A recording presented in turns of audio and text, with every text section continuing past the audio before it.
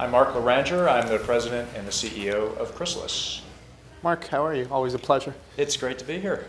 So we are at the culmination of another successful Butterfly Ball, 9th annual. Yes, very exciting. In the years you've been involved in the organization, there's obviously been a number of changes just in the world. I mean, we're in an economy now where people who never in a million years would have been likely candidates to be clients are.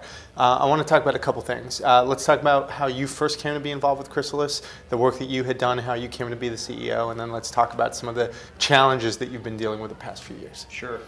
Well, I got involved in Chrysalis because my private sector background really lent itself well to Chrysalis Enterprises, our transitional jobs program.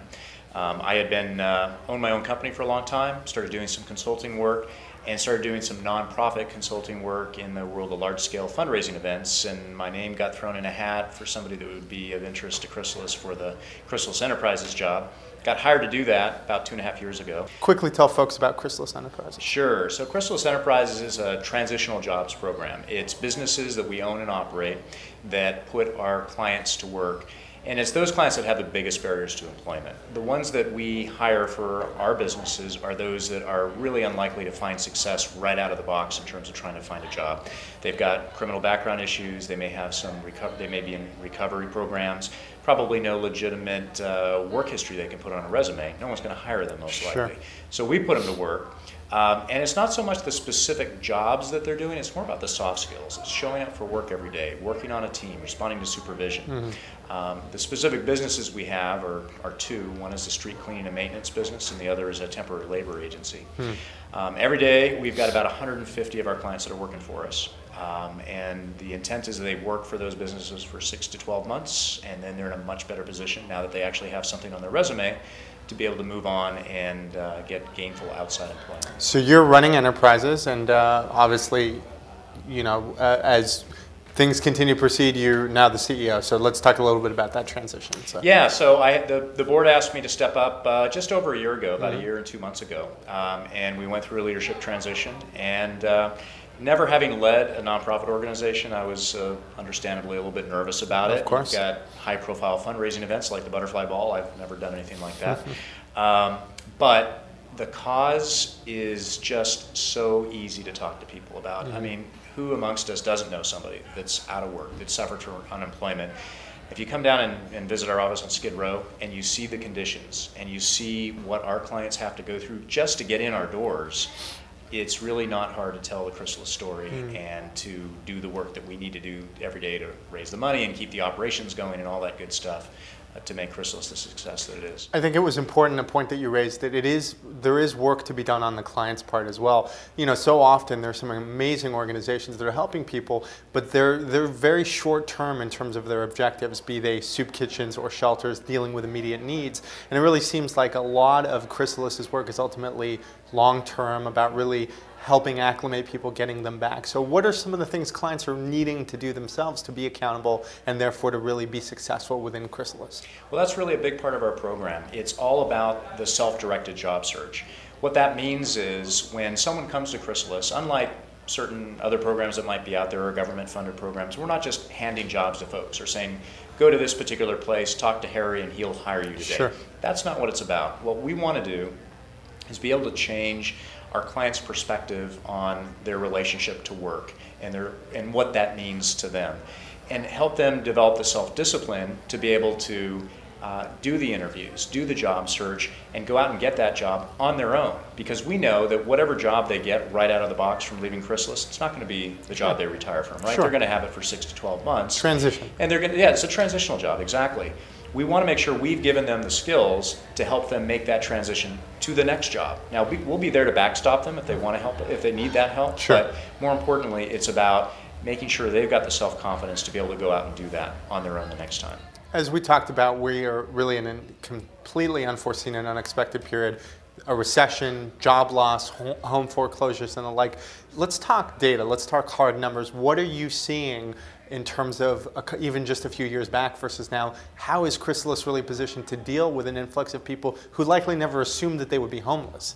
It's a real challenge. We've had about a 40% increase in the number of clients That's seeking amazing. us in 18 months. How do you scale up for that? Well, we're a nonprofit. It's not like we have money growing on trees. Sure. And it's not like our budget went up by 40%. In Yeah. fact, when the recession started, we had to make some staff cutbacks. So we've had to get really smart about how we deploy our staff resources, and then we've got very generous support from volunteers who give of their time to come in and actually teach a lot of our classes and do the one-on-one resume work and things that are perhaps a little bit more routine and easy to teach our volunteers to do, so that our full-time professional staff can focus on the more challenging case management issues that our clients present with. One of the big things that we're trying to deal with is folks like Eunice that we heard from tonight, our John Dillon Butterfly Award recipient. Amazing story. Amazing story, and not unlike what we're seeing today, where someone who's living a middle-class lifestyle, everything's going their way, everything's fine, and then boom, something happens. In her case, her husband died from cancer unexpectedly, and that led to a spiral of lots of bad things happening. And we're hearing that story time and time again, and I'm sad to say, or afraid to say, that we're going to continue to see that for the next few years. We all know that the foreclosure crisis is not going away. We all know that unemployment is remaining at a very uncomfortable rate and doesn't look like it's going to come down dramatically for in any short period of time. So I think our services are only going to be needed more desperately as we get through this choppy economy that we're in. You know, it's interesting that you talk about sort of in the day-to-day business world that innovation is really key. And I think what's really relevant even in the nonprofit space is that you've really had to innovate, realize that as different circumstances and challenges and needs of clients present themselves, you've got to change. If you could really look out and say that there are some new things that you would like to see Chrysalis continue to evolve in, new areas of service, new areas of focus to assist clients, I'd love for you to speak to some of those kind of, what's the next year to 2 years about in terms of some objectives? Well, what we're really focusing our effort on right now is making sure that our curriculum is relevant to our clients. I mentioned that we've got a little bit of a changing face of our clients in terms of their skills and abilities. Sure. So we got to make sure that our curriculum, which consists right now of 6 to 8 classes depending on the client, that what we're teaching in that curriculum is relevant to the new clients that are coming to us. We also need to go deeper. These days, every job search is done on computers. And the computer skills that most of our clients have are really limited. And we do offer a basic computer class in our curriculum, but it just doesn't go deep enough. It doesn't provide the real background that somebody needs to really get onto Craigslist and do the searches with Google and attach a resume to an email. So we're looking at expanding that curriculum, which means expanded facilities to be able to do that, and more computers and all the rest of it to make that happen. So fortunately, we've got things like the Butterfly Ball that will help fund that effort. We're also looking at starting a whole new curriculum around customer service, because we've looked at where most of our clients end up landing jobs, and the common denominator we see is some interaction with the public. It could be in retail, it could be in hospitality, even if it's in logistics and shipping, you're interacting with people all the time. And so a basic understanding of that interaction with the public and customer service. And dealing with really stress and realizing that if somebody is, having a bad day, that doesn't mean you need to react in kind. It's one of those unique challenges when you're dealing with customers. So. That's right. And given that most of our clients have backgrounds from prison, sure, the way you deal with anger in conflict mitigation is a little different in that.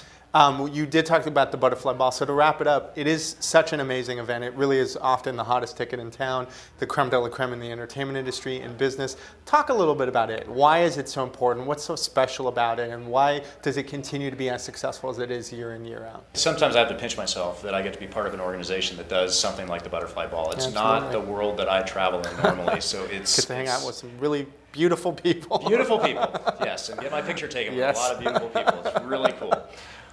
But what's really incredible about it is you've got people like Rebecca Gayheart-Dane. You've got people like Brett Ratner who have been involved in this thing. Whose story today was just so amazing. I actually choked up a little bit. I didn't know that story. I didn't know the story about his father.